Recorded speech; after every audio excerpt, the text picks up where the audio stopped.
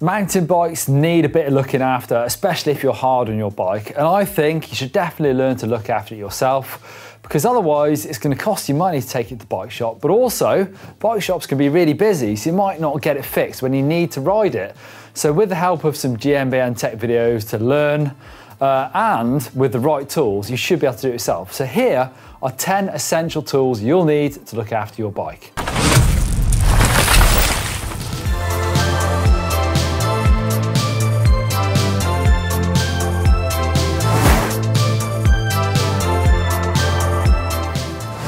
Number one is the work stand, and it's going to seem like an expensive one to buy straight out, and one that might not be completely essential, but when you've worked on your own bike and repaired it and looked after it for a long time, you realise that it's so hard to do without a proper work stand.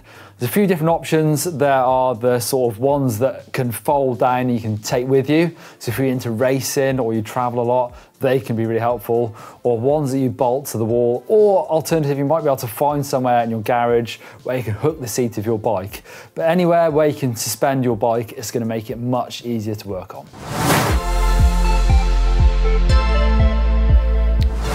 A track pump. So you're going to probably need a mobile pump as well, so a small mini pump that you can carry with you sometimes on rides, but those can be a pain, especially if you're changing tyres or you need to do a lot of pumping. Then it really does come down to a track pump. They're just the best for the job. They'll pump your tyres up super quick. If you've got tubeless tyres, they give you enough force to sort of pump it hard enough to pop that bead onto the rim so you seal that tyre. So it really is a worthwhile investment. Again, probably not the cheapest tool you're going to buy, but it's one that should last you a long time. And a lot of these have replaceable parts as well. So occasionally, after years of use, you might find that the hose gets a bit of a kink in it, or eventually it'll get a slice. So try and buy one where you can replace the parts, then you can keep it for ages.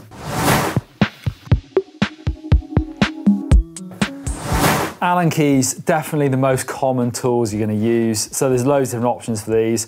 I've found these multi-tool ones are the most useful. They're super nice to work with, surprisingly. Some multi-tools are kind of fiddly, but normally the Allen key ones are just really useful. Of course, you can buy single ones as well.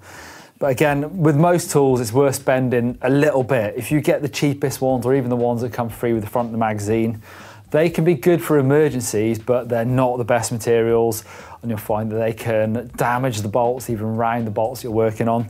So make sure you get a nice set of Allen keys. Again, this should last you a lifetime. You are going to want probably a 2mm up to an 8mm, even occasionally you might need a 10, but 2, 2.5, 3, 4, 5, 6, and 8 are the most common.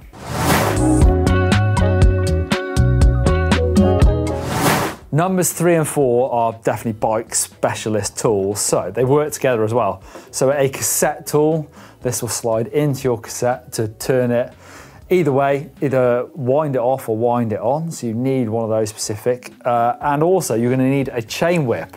So this is basically a bar with a bit of chain, and this is going to hold your cassette so it doesn't spin back on the freewheel when it comes to undoing your cassette.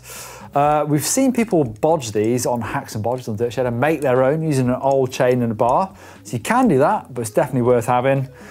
Also, you're sort of going to need another multi-use tool, the good old adjustable spanner.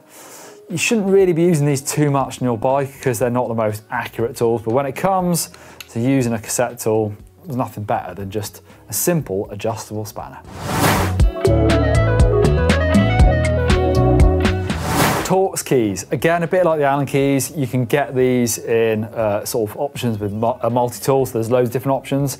The most common one is a T25, so this for a lot of SRAM brake levers to tighten them up on the bar. For your disc brake bolts, all T25. Like I said, you can have options because some bikes have tiny little Torx, maybe for taking the bleed screw off the brakes, but the most common and the one you're definitely going to need is a T25. A tool that I try not to use, but I do have, is tyre levers. So ideally, you can try and do this with your thumbs. Make sure your tyre bead, when you're taking off or putting on tyres, is pushed right into the middle of the rim. That loosens it all off. And sometimes you can just sort of pull on the tyre to get the bead over the rim and take the tyre off. But occasionally the tyre's too tight and you'll definitely need to rely on some of these. Plastic are the best. Again, some of these, the cheaper ones, can break if you're trying to force them. Some of these have that nice little spoke hook on them as well. So you stick one in, hook it over the spoke, freeze your hands up to get the next one in, and by the time you've got two of them in, you should be able to pop that bead off. Sometimes you might need a metal one as a backup, but I really try not to use these ones. A chain breaker. So this is an essential. If you ever snap your chain, then you're probably gonna have to use this to fix it back together, or sometimes you use it to take out the broken link and then to fit some of those power links in. Also, if you need to replace your drivetrain, your chain's gonna come and it will be too long, because they make them nice and long to fit any bike. You're more than likely gonna have to shorten that chain. So this is the tool you're gonna need for replacing your chain.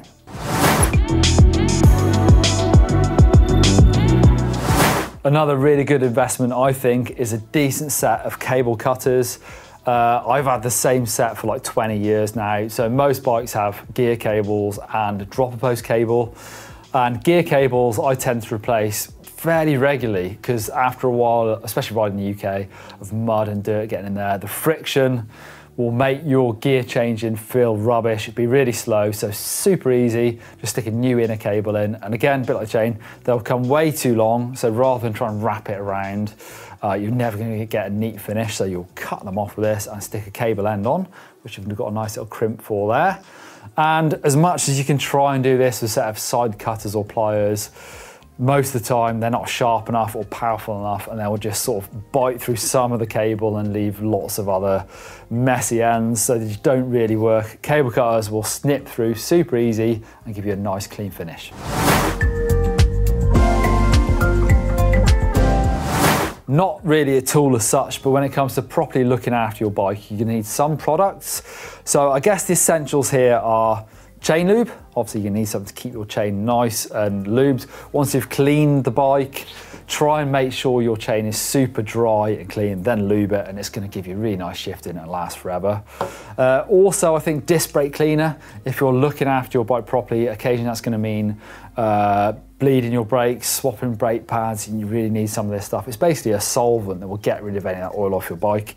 And grease, I think that's the last essential when it comes to fitting new parts, putting this on bolts, greasing bearings, properly looking after your bike, get some bike grease. You may need some of this carbon gripper if you've got carbon parts like a seat post or bars on your bike. You simply put this around the clamping area to make sure there's enough friction to hold that product properly. Something I don't use very often.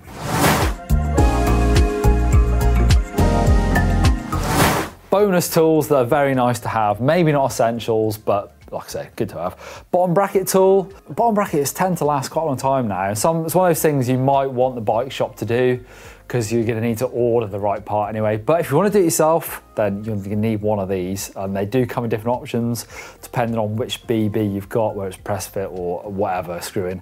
So check out what you might want.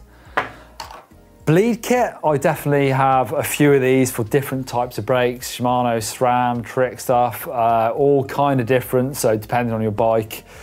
Like I said, if you're looking after your brakes, sometimes you're going to want to flush through some new fluid, be it mineral oil or DOT, depends what it is, and you're going to need corresponding fluid and the bleed kit for your bike, but something definitely worth having. Finally, now this is kind of controversial, some people might think this is essential, I don't. So a torque wrench. You're going to want to get your bolts torqued up. It's definitely something I did in the early days of looking after my bike, is over tightening bolts and rounding them off, munching up all the thread. So the most common, again, here we go, we've got 4, 5 and a 6 Newton meters, that is. So you can change the bits on here. This one's a 4, change the bit for whatever it needs. Most bike parts like stems will have a little bit of print on the side and it'll tell you how many Newton meters you need to tighten to. And when you tighten it so much, up to 4 Newton meters, it'll then spin, so you don't go any tighter than that. If you've looked after your bike for a while, you kind of get the feel for it and you'll know how tight bolts need to be, but this is the only way to get really accurate results. All right, there's what I think are the essential tools you need to look after your bike. You probably need other things like rags and washing brushes as well, but these are the tools that you really definitely need. I use old t-shirts for rags anyway. Let us know if you love to look after your bike down below, and if there's anything you need to learn, check out GMBN Tech. There's loads of essential skills on that channel. Thumbs up if you love looking after your bike.